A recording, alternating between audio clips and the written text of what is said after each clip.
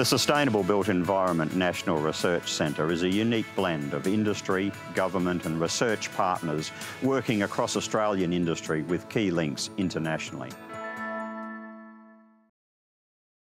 Over the past few years, digital engineering technologies such as BIM, Building Information Modelling, has been effectively used in the design and construction phases of projects.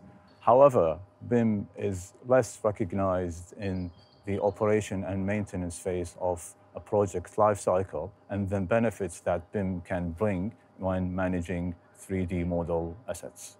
This SBEnrc industry-led project has been running for the last 18 months across the housing, the buildings, and the transport infrastructure, and 10 case studies scattered nationally across Australia have been used to test the outcome of this research on these case studies. In this project, we have developed a digital asset information management manual in the transport infrastructure sector, which has been validated in 4 case studies. This project provides clarification on asset exchange standard, asset classification system, asset information requirement, and asset location referencing. It is expected that this project can provide guidance on how digital information can be used for effective asset management in the transport infrastructure sector. My role is to deliver what we're calling the Digital Engineering Framework, which is a program of change rolling out new digital technologies and the framework to support it to enable our projects to deliver smarter. We're currently witnessing a rapid uptake in the use of new technologies and how we deliver and manage our projects.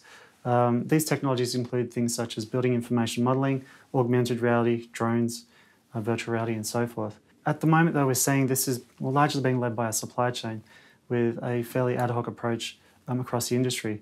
By developing a consistent approach, we may start to standardise our data and information so we can start treating it as an asset and we can start unlocking further and further value through reuse and leveraging of that information. Project 2.51 aims to identify and deliver solutions for how asset information is managed across a number of sectors.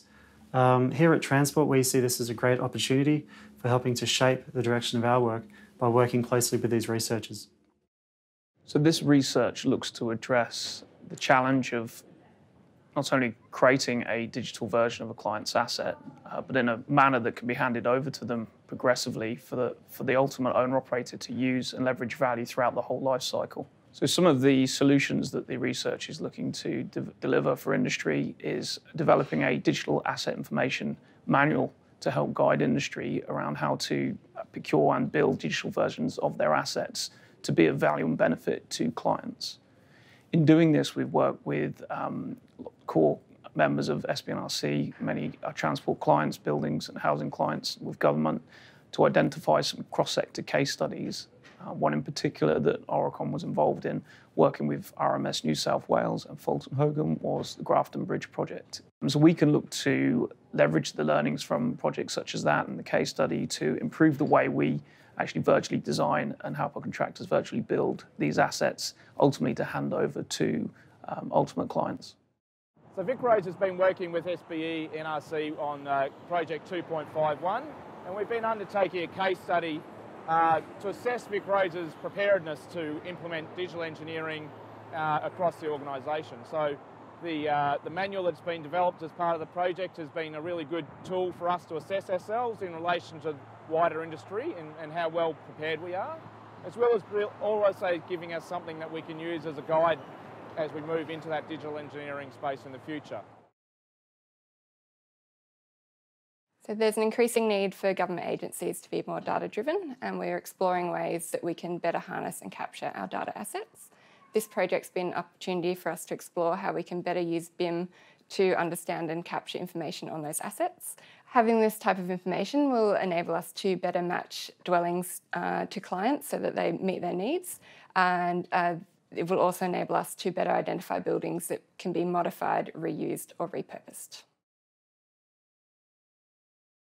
In terms of Curtin's relationship with the SBE, there's no doubt that it just provides an absolutely wonderful opportunity for how we actually can bring applied research and industry together with the university to create new approaches to how we actually deal with the management of our assets. The case study that's been used for 2.51, Building 109, in fact where the properties business resides, that project is now complete, and the information that has come out of that detailed work has allowed us to take what has been a digital asset information model and turn that into a specific asset information manual for the building.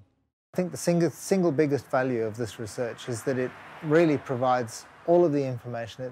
I'm not going to say the answers, but it provides all of the information to allow client organisations at all levels, so from a BMW level, but also down to individual client agencies. It gives each of those clients at their different levels all of the information they need to make their decisions about how to invest in digital asset management. And that includes the procurement.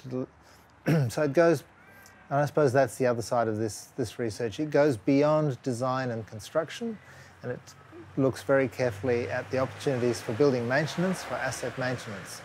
So, and it packages up all of the information which clients need into one set of documents to allow them to make their decisions. I think it's really valuable research for us all. This manual, as well as the other components of this research, will improve effectively managing community assets, improving return on investment, improving sustainability, resilience, and safety. We're really hopeful that the successful delivery of this research project will be a key starting point and stepping stone for the whole of industry to take this further across sector and start to bring parties together around the challenge of delivering and developing a digital version of their asset.